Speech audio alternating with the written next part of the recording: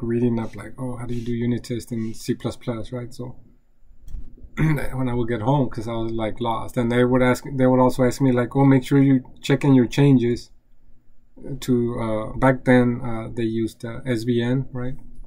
It's not as popular anymore, or they use like some Microsoft tools, and they were asking me like, check in your changes, and I was like, checking changes. And luckily, I mean, I befriended some of the programmers. And I'm like, well, check in, what does that mean? He's like, yeah, you have to check in your code. It keeps a history. And I was like, what? You know, they didn't teach me that in school, right? So a lot of the stuff I teach is from my own growing pains as a developer, right? When I was a rookie, like a lot of stuff that I was like, what? I mean, they taught me the basics, right, which was great, but there's still a lot of tools that I was not even, and a lot of methods that I was not even familiar with. So that's why I opt to teach my courses like this. And no, not everyone in here wants to be a programmer. That's why the assignments are easy, right? All the assignments in this class are going to be easy.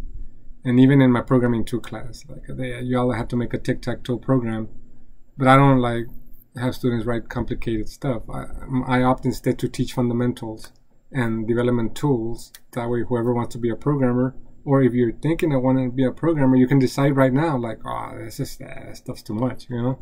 Especially when you take my programming 2 course, you'll know by then. Like toward the end of the semester, you'll know if you want to be a developer or not, right?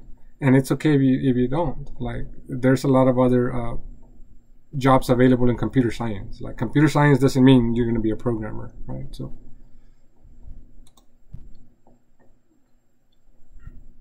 no, and that's another thing, right? So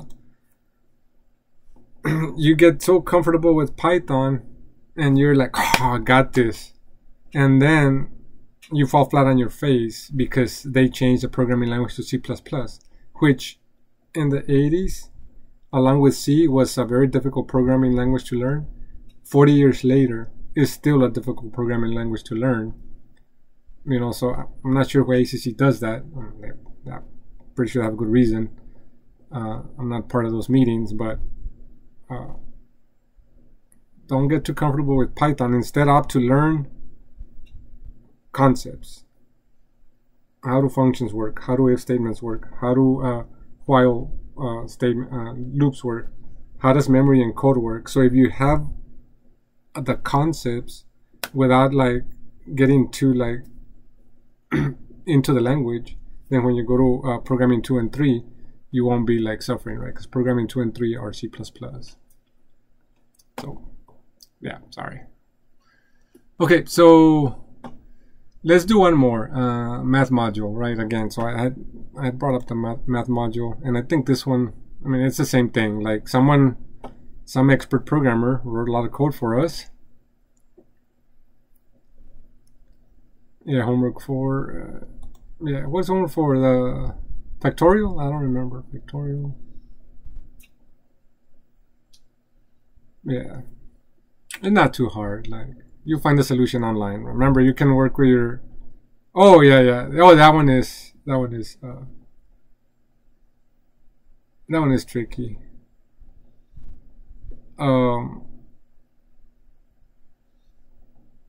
Yeah.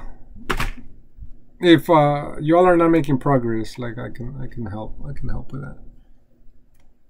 Okay, so let me. We go to 5.9, right? Math module, and again, it's just using. We'll use. Is there power? No, I think.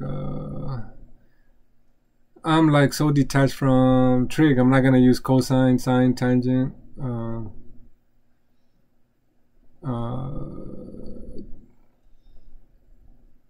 Well, we can use exponent, right? No, not exponent. Yeah, we'll use ceiling and floor, right? And that's built-in functionality for us. And maybe square root, right? It's kind of like we return the square root of some number. So let's do that. So we go into value return functions, and now we import math, right? Just to show that Python has built-in math functionality for us. So we say, so we'll say get, we'll do square root, get square root of some number, So again, we can simply say return math dot square root of a number, and we can create a test case for this too, right? So let's go here.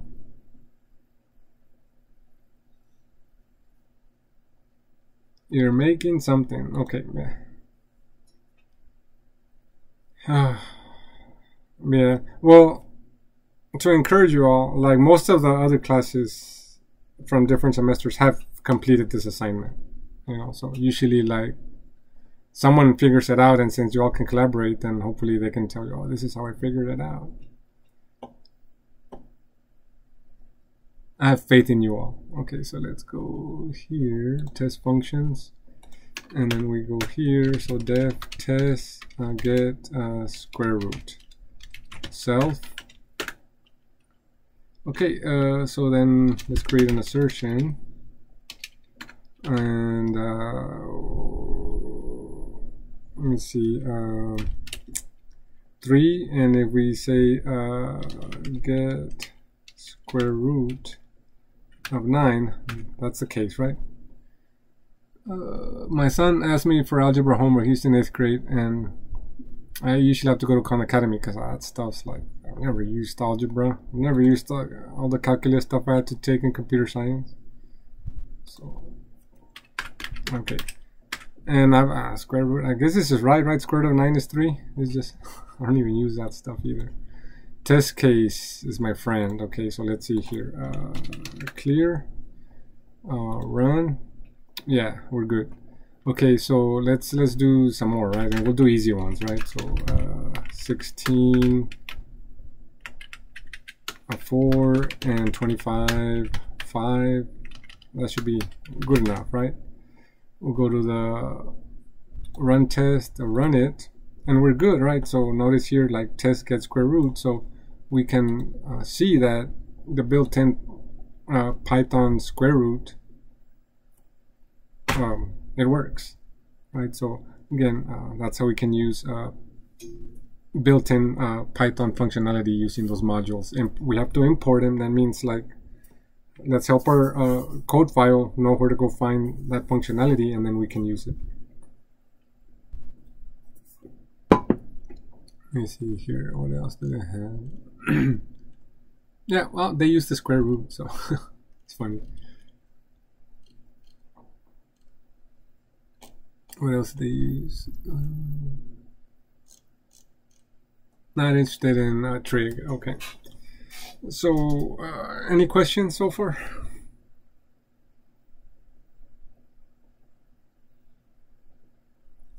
Okay, let me check this in.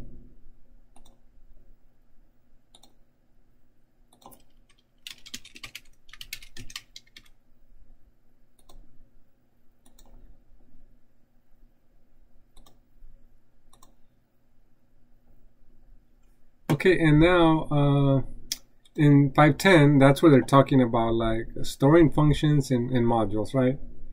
And I think I mentioned this before, but like in let me stop and start.